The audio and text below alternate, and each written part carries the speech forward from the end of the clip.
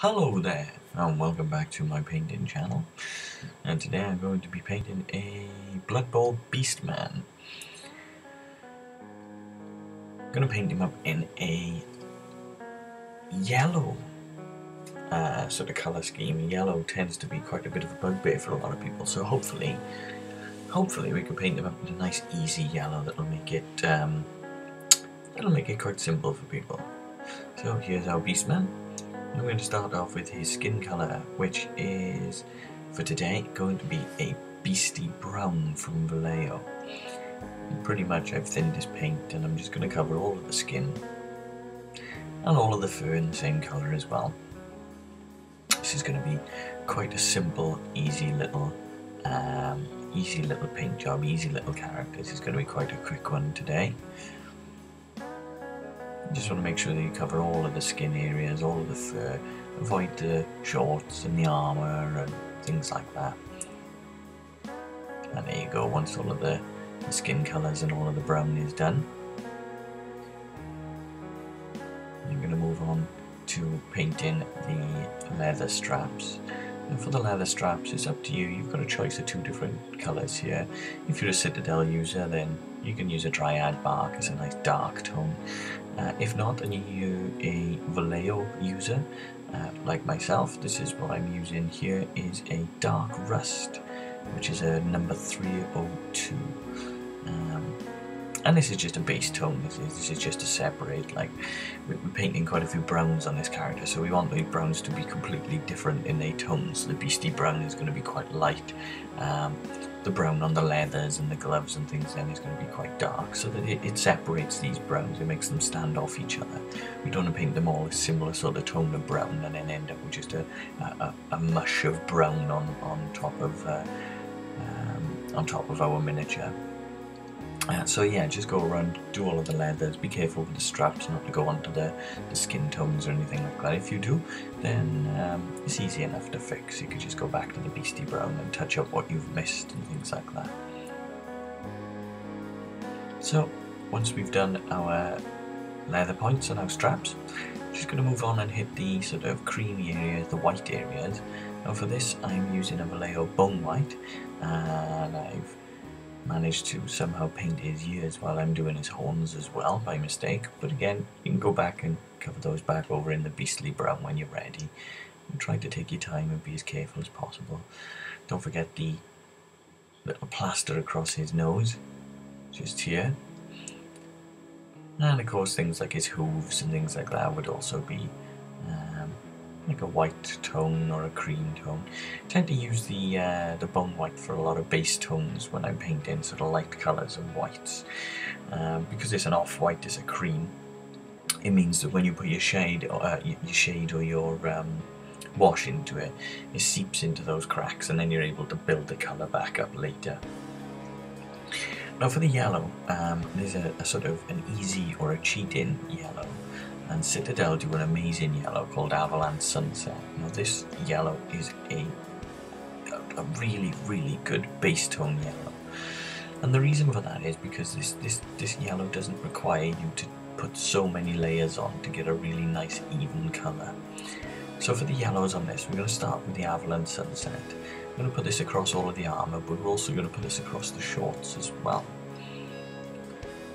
Just take your time with this, just make sure that you don't hit any of the skin or anything like that. But as I say, when you see just how well this yellow sticks to a model or a miniature, you'll fall in love with using this yellow, because it's a great base tone to then build colours up from as well, which I'll show you in a little bit. It's almost like a cheat-in yellow, which is what I like about it. A lot of yellows tend to take a lot of tones, a lot of layers to get the colour to come through. Whereas as you can see with the first layer here, this is standing off quite strongly already.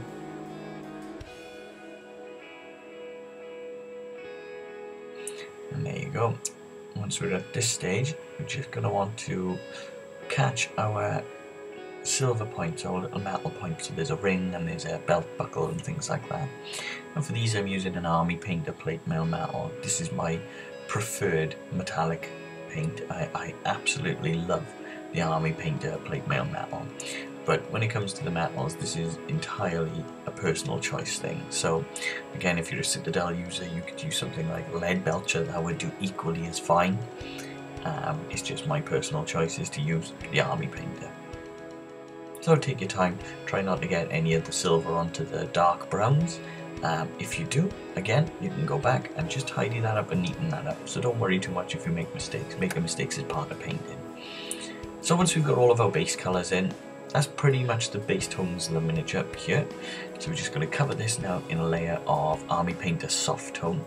And Soft Tone is a really, really good shade, or wash, or whatever word you want to use to describe it, because this sits in the recesses, this tones your miniature, it shows off all of the darker areas, but without darkening the miniature down too much. So you get a lot of the depth, a lot of the detail in the miniature, but without darkening it and making the miniature really, really hard to work with. So soft tone is a really good choice on this one. You can cover the yellow in the soft tone as well. That's the beauty with this sort of this wash, is that because it's not too aggressive, it's not too dark, and with yellow being sort of like the colour that it is, especially the Avalanche Sunset, it means it ties the miniature together in a really, really nice way. The only thing you want to try to avoid is pooling too much, so I'm putting quite a lot of soft tone on my miniature, but that's because I'm going to manipulate it as well, so you want to try to make sure that it doesn't pool too much in certain areas and things like that. So once you see it sticking too much in one area, use your brush and just pull that to one side so that it doesn't go too thick then. But like I say, this is a very forgiving sort of wash or tone. It dries to a fantastic finish, as you'll see here.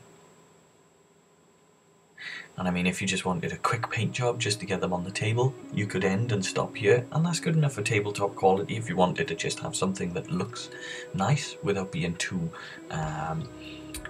complicated. But of course, we're going to move on and take it a little bit further. So from there, we're going to start back with the skin. So we're going to bring those tones back up. I'm going to start with the Beastie Brown again. So that's the original skin tone. And with this being thinned down as well, just going to want to take your time and repaint without going too far to the edges. So you're just building that colour, building that lightness back up. So what you'll see is I'm just leaving areas where the shade is set, just almost like kind of like as if you're sketching. When you sort of sit down and you're doing a little bit of drawing or things, you're going to try to leave certain areas. So what I'm doing is I'm painting on the raised edges, but leaving the recessed points as dark as possible. You see that just on the face here, where I'm touching this Beastie Brown back up because we've already got a darker layer just below. This is the fun part of painting. Once this is thinned, it almost looks like there's not enough paint going onto your miniature on times. But once this dries, because it's a thinned down paint, the texture that you get between the darker recessed points and the areas that you paint in is so rewarding that it becomes a really sort of like I say, a rewarding thing. So when you finish painting, it gives you a sense of pride to look back at the miniature to see the sort of tones that you've been able to get out of it. And you can see here just on the face, what I'm doing is just picking out the very, very, very raised points. Because the original colour is the same as the colour that we use in to highlight, when it dries, you get that sort of tone between light and dark. You see just on the muscle and just across the arms as well.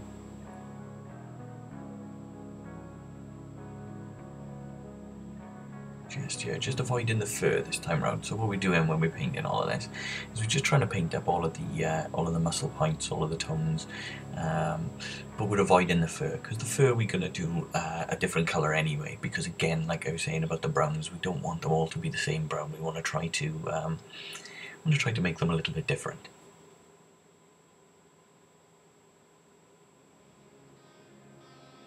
So yeah, you see we're just building those layers nice and slowly, in little bits. Nice thin coat, nice thin layer of paint, and it'll dry to a really nice standard. Now if you want to take it further, this is purely optional. I like to take it a little bit further again. And the easiest way I find to do that is to use the original colour while it's still wet on your palette. and just add a blob, just a quick squirt of Vallejo Bone White, just a little dropper of the cream tone that we used for the horns. And just add that into it because that will lighten the colour, the original colour, so we then have a dark, a middle and a highlight all out of the same colour. And as you see with this now, because I want to try and mimic a sort of semblance of him being a little bit furry and things like that, I'm not being overly careful with my lines, so I'm creating almost like brush strokes to kind of give the skin tone here a little bit more of a texture or a layer to it, so that it's not too flat and the colour's not too flat. I'm just trying to create a little bit more of like an aggressive edge so that he looks and still looks a little bit furry, and he's still got a little bit of a fluffy coat to him as well, even though he's not covered in fur. He technically is quite a furry character. And again, you'll see just picking out the very, very, very tips now of the raised areas with this, because this is almost like the highlight coat. So this is the very edge highlight where we want that depth to show through, as I say, a dark, a middle, and then a highlight as well. But we're using the same colour tone for this. The only difference is we've gone the main colour, then down with the shade, then back to the main colour, and then back up with a blended tone of that bone white as well. And with the shoulders, again, sticking to those lines and leaving some of the original sort of mid-tone showing through. If you leave some of the lines, it creates a element of muscle and a little bit more depth to the model, a little bit more character to it as well. So yeah, you can play about with those sorts of things. And from there we're going to go back to the we're going to go back to the yellow. So we're going back to the Citadel, back to the Avalanche Sunset. Now, because we've put the tone on top with this army painter, what you want to do with this one's probably going to take about 2 or 3 coats now to get the yellow to show through. But just take your time with this. Wait for each layer to dry very, very carefully, because if you put this on top and the layer below isn't dry enough, what you'll find is the layer below may peel, and then you'll end up back at square one. But the difference is you'll end up with bumps and kinks and things like that in the paint, and we don't want that. We want it to be a nice smooth coat. So with a nice thin layer, put this on, give it a good bit of time to dry, then go back and paint on top again, and then for a 3rd time as well. You may not have to do that with the shorts. I didn't have to with the shorts on this particular character. I just followed along the lines and tried to create a little bit of depth with where the shade had sat in the recessed points. And you can see there's a few lines there where the shade has sat, which you can just manipulate and play about with to create that sort of shadow and that kind of movement within the character as well. You can just see across the back of his shorts there's at least 2 lines going across, that if you paint those and leave the shaded area, then it creates that depth as well, which is great.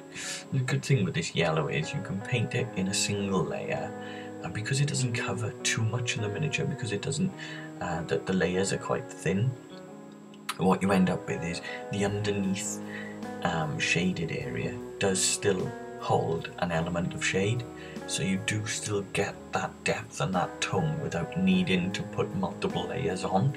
Once you go over it once, it does give you that kind of depth as well. So for the armor points, to make those stand out a little bit, again, just to give a little bit more of a tone and texture from the putting everything at the same colour. For this one, we're going to move up a yellow and we're going to highlight this one. So we're going to use a highlight in yellow on top of the yellow we've already done. And for this, I'm using a gold yellow from Vallejo. And it's personal choice which way you want to go and which yellows you'd like. And again, for this, you want to give this about 2 or 3 coats, but also very, very important to let each coat dry down. Don't build up too much while the coats are still wet, because you might pull some of this paint off, and yellow can be a little bit of a nightmare on times for that. So just give yourself some time, paint a layer, leave it dry, go back, paint another, and leave it dry, and things like that. But we're just sticking to only the armor points for this. We're going to leave his shorts exactly as they are. You could edge highlight them if you like. I'm not a massive fan of edge highlighting, but again, personal choice. If you want to do it as your miniature, you go for it. And here we go. I'm just following the pattern, just following the lines down on the armor point, trying to keep the armor as uniformed as possible, and to give a little bit more character as well, and things like that to how it looks. I'm going to try to avoid those rivets as much as possible, because where the shade is just sat in those points, that's creating a nice amount of depth. You know, that's giving a real nice tone to the light to dark on the contrast on these greaves on the armor points on his arms. So yeah.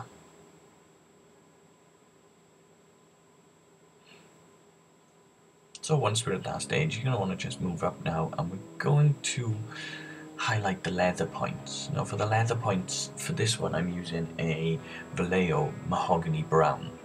But again, if you're a Citadel painter, another option, something that I have used in the past and I do like using a lot, is the Citadel's Doombull brown. When watered down and put on top of this dark layer, it creates a really nice sort of reddy brown tone, so it creates a nice sort of leathery effect. So yeah, personal choice on those ones, whichever paint company you use. Like I say, for this one I'm using the mahogany brown, and I'm just trying to follow the lines but without covering it too much, so that it leaves a little bit of the darkness as well. And then we're going to move on to the bone white, so we're just going to highlight the horns. Now for the horns, what I'm going to tend to do is just bring some lines down and around the horns, creating those sort of, you can see where the shade has sat, so I'm kind of painting around just to create a little bit of a texture then, so it looks like the horns are a little bit rounded. And we're going to go over this with a highlight again as well, and you'll see kind of how that effect works. It's a very simple, easy way to do horns. I know that some people do horns by just using shades and things like that, and you can do that, that's fine, you know, it's completely up to you. But I'll show you a different way. So then we're going to dry brush the fur. Dry brushing the fur, like I always say with dry brushing, is always make sure that you do a very, very, very light layer and build up. Don't go too extreme. And for this, we're using a Vallejo beige brown. So this is a slightly lighter tone to the colours that we've been using on the skin. And again, that will make the fur pop a little bit and give a contrast between the skin to the fur tones. And just be very careful. I'm using a very small dry brush here, just so that I don't go over the tones and the colours that I've already painted. And this is just about building, slowly, slowly, slowly building. Take your time, don't rush the dry brush, because you don't want to dry brush onto the layers you've already painted. And just create that level of depth, and you can go as extreme or as little as you like.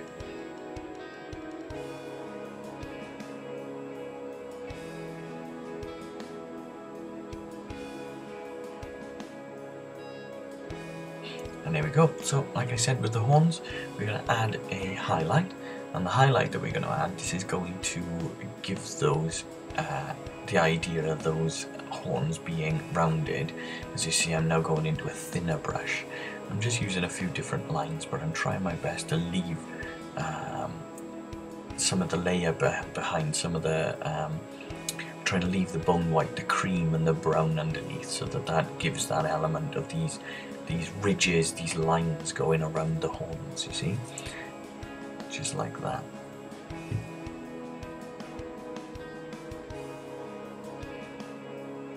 Just like so.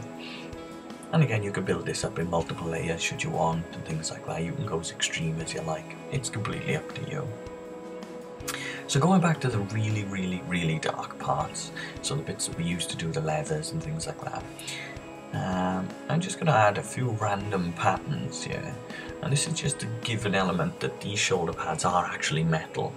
And what we're going to do is we're going to use this as a base tone to put some silver back over the top to create chips and worn down effect on the leather, as if this particular Blood Bowl player has been in the wars, he's had a few battles, the paint is chipping off the shoulder pads. You know, this beastman has really got stuck in and had a good fight, had a good rumble. So the way to do that is just to give and create just a few sort of random patterns. You can go in as far into the armour or as little as you like. You can weather as extreme as you like. Some people just like to use this just across the edges. And I'm trying to be a little bit more extreme here just to give you an idea so that when it comes to you painting on yours, you can see just how it's done, or just how the effect has been gained. You don't have to be anywhere near precise or exact with this. The good thing with doing sort of weathering and chips and things like that is you can be as rough as possible, because there is no pattern to it. I mean, if you batter a bit of metal and the paint comes off, the paint doesn't come off in any specific way. It is quite random. So you can be as random as you like, you can be as precise as you like, but there's no need to sit down and really think about being, oh, I've got to do it in a certain way. It's fine. You build up your pattern however you like. And as I say, they're your miniatures. You paint them how you want, you know. So once the dark layer is dry, you just tap in some silver back across the layer that we've just done. And that's just going to create the fact, or create an effect, that the paint itself has been broken, the paint itself has been chipped, and then the silver is showing through underneath. Now again, like I say, I've gone quite far into the shoulder pad, but you don't need to go that far. You could just use it on the very edges and on the tips if you wanted to just show that it's just the edges that have taken a bit of scuff in, or things like that. Being a Chaos character, you'd expect this guy to have been in a few battles anyway, so he's not going to be like an elf or anything where his armour is really pristine and pretty. You want this guy to be battered, you want this guy to show off. Look at how tough this guy is, look at how much fighting this beastman has been involved in. So, like I say, weathering you can be as extreme or as light as you like, but I'm showing you in a bit more of an extreme fashion here, just to give you an idea as to what this kind of effect can look like on your miniature. It's such a high reward for minimal effort, because it takes almost nothing to do, but when you look back at your miniature later, it looks absolutely incredible. It does look really, really good and battered. And again, now our armour, although it's yellow like the shorts, is a completely different tone and texture, and it stands out away from the shorts, so that gives us a really good contrast in our miniature, even though we've used practically the same colours.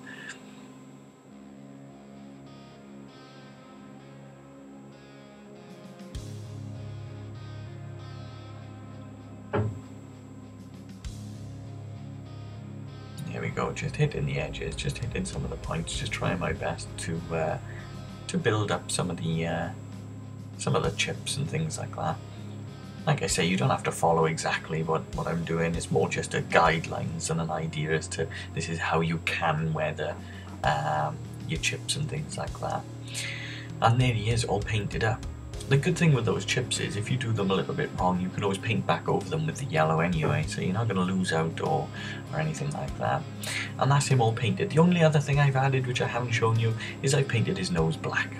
Other than that, this is him all painted up and ready for the battlefield, ready for Blood Bowl. He's ready for the Blood God. He's ready for a scuffle. So as always, my friends, thank you very, very much for watching. I really hope that this was useful, and I hope you enjoy. Take care.